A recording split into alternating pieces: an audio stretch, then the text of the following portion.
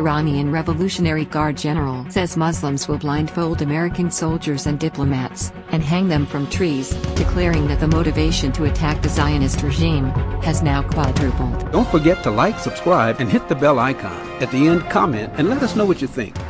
Let's get right to our story. Gateway Pundit reports that a top Iranian Revolutionary Guard General predicts that Muslims will pull Americans out of embassies and military bases in the Middle East, and hang them from trees. According to the report, General Mohammad Reza Naqdi, IRGC Deputy Commander for Coordination, made the statement during an interview on an Iranian global TV channel last Friday, following the death of terrorist mastermind Qassem Soleimani. Naqdi was quoted as saying, "Starting tomorrow, or even today, they will view this nest of spies differently. They will view the people who come and go there in a different way. The Americans will bring the situation to a point. The pressure America exerts on the Islamic nation will lead the peoples of the Islamic countries to pull them out of their nests of spies and their military bases. I can see that day. They will pull them out and hang them blindfolded from the trees in their cities." This latest terrorist threat comes as tensions rise dramatically in the region, with IRGC leader Qassem Soleimani publicly threatening to set ablaze places supported by the United States, inciting calls of death to Israel from a huge crowd of supporters. Meanwhile, in Baghdad, the government has called for the expulsion of all American troops from Iraq, which analysts fear could further the violence by allowing pro-Iranian militants from the region to mount new attacks. One News reports from New York on the escalation.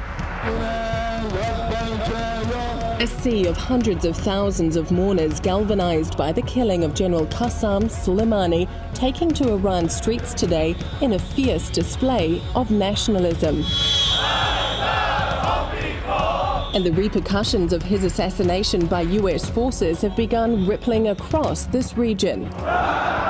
Iranian politicians chanting death to America, and Tehran announcing it's suspending its commitments to the 2015 nuclear deal, saying there will now be no limits on its uranium enrichment. And in Iraq, the government expressing its outrage by voting to expel all 5,000 US troops from the country. If the measure is passed by the Iraqi PM, it is an extraordinary strategic victory for Iran. It's impossible to overstate the significance of the attack that takes out Qassem Soleimani. This is bigger than bin Laden. It's bigger than Baghdadi.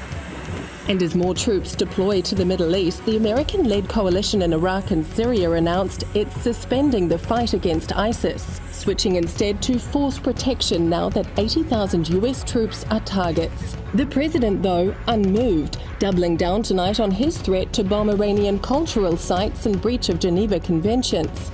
But here in the US, serious questions are beginning to be raised about the strength of that US intelligence which led to this highly provocative assassination, as well as the timing of the president's decision coming as lawmakers return to Washington, D.C. to continue with his impeachment. Why does he pick now to take this highly inflammatory, highly dangerous action that moves us closer to war? Thrust into an unpredictable open conflict, there are real fears here tonight about the path the president has embarked on. Rebecca Wright, One News, New York. After Tehran's face-saving failed missile attack on a U.S. target in Iraq on Tuesday, the anti-Trump-inspired second-guessing, coming from Democrats, is proving to be more about partisan politics than genuine concern for the possibility of war in the region. Despite the overwhelming military might of the U.S., yesterday's apparent wavering of the saber-rattling Iranian regime is a testament to the sanction-driven military strategy of President Trump and his bold decision to rid the world of the bloodthirsty anti-American terrorist Qassem Soleimani. If you enjoyed this video, please comment, like, share and subscribe, and don't forget to tap the notification bell so you don't miss out on our weekly reports. Thanks for joining us.